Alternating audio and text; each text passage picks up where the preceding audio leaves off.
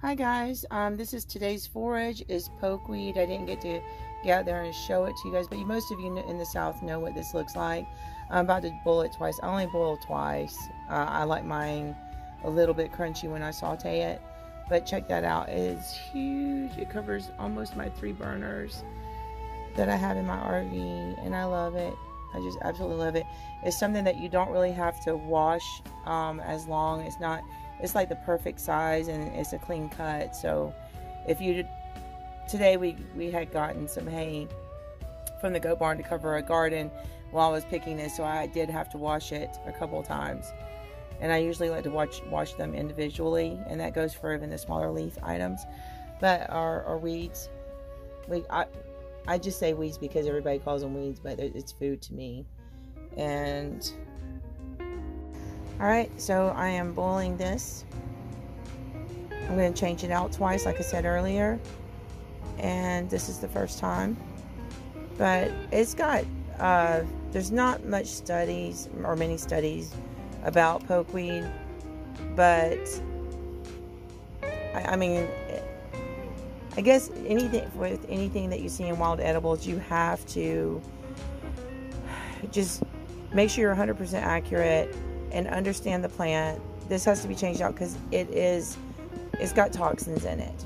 I'm used to this kind of food. I have to boil bamboo because it has cyanide in it. Once it turns gold, bamboo that is, once it turns golden, any type of heat dissipates the cyanide out of bamboo, but that's for another video. Anyway, back to the pokeweed. I change it out twice. Some people are really scared to eat it, but it has such a great taste. If you like asparagus, you're probably going to love this.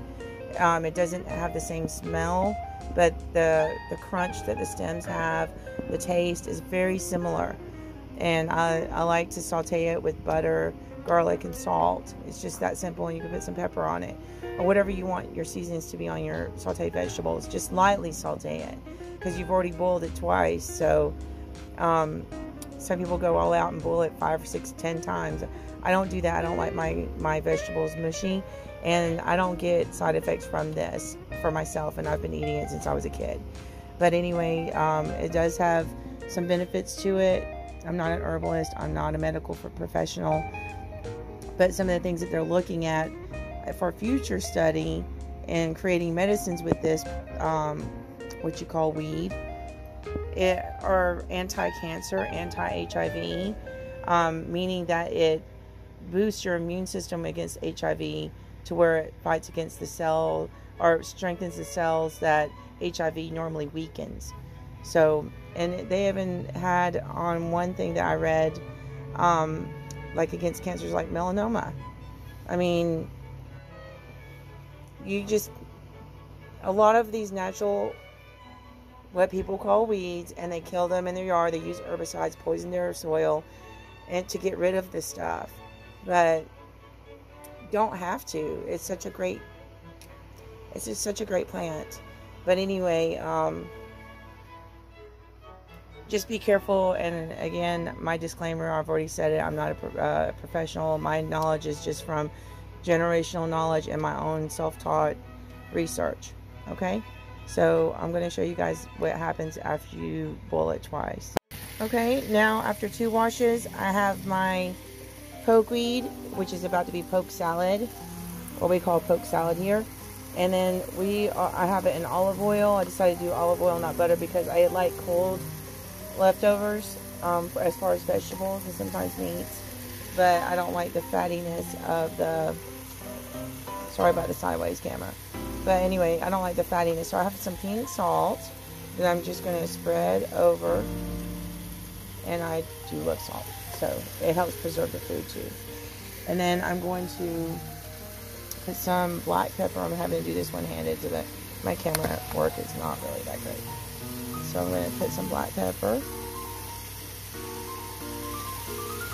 And yes, I like black pepper. I don't have garlic right now, but I am craving it. I wish I did have it. So now all I'm going to do is let it, sorry about my hand. Before I cut that out. Anyway, then saute it.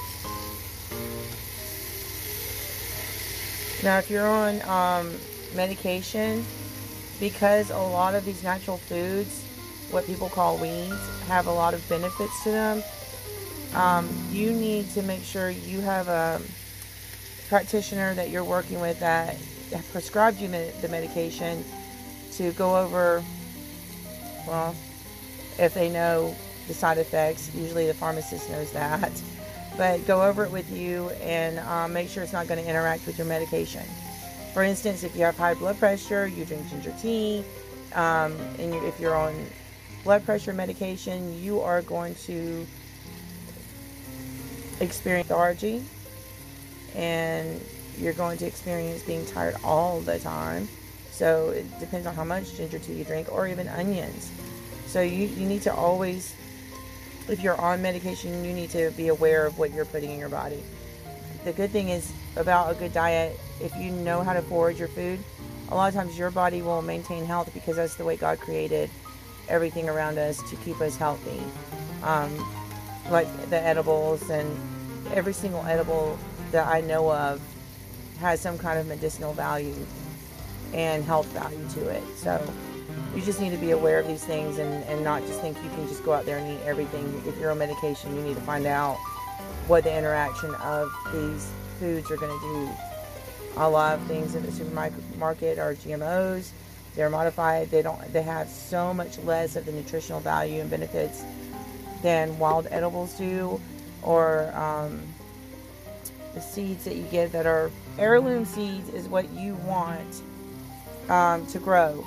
So if you're growing your own food, foraging your own food, you're probably not on medication. Or if you're on medication, you want to get off of, or I know you eventually want to get off 30, 40 pills a day, but make sure you talk to your doctor, because some of those pills, if you get off of them too soon, you could hurt yourself really bad.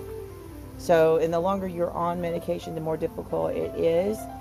But I mean, just think about it. If we ate what we grew, only what we grew, knowing what is in it, that's not genetically modified to reduce the nutritional value of it, but to actually give our bodies what it needs to have strong immune systems and to resolve issues that are occurring like more commonly now than they have ever been. If we ate that way every day, we would probably never have to go to the doctor unless it was for a broken bone or surgery. So, I mean, think about it. Anyway, this light doesn't really do this food justice. It doesn't look, I mean, you could even do this with soy sauce. Just a little bit of soy sauce. And I know soy's got GMOs in it too. That's why I don't really use too much of it. But check that out. Looks like asparagus, doesn't it? Yeah, like a spinach roll to it. Yeah, it tastes so good. You want to try one? Okay. Aww, that's my husband, guys. He promised me when we were first got together that he would always try foods, but it has been a rare thing. Oh my God, ultra rare. Be careful about people who promise you things. Be careful about people who promise you. But anyway, I'm gonna cook some egg with this. I'll be right back. This is over easy egg over rice with now what is called poke salad as a dish, and I hope you guys enjoy it.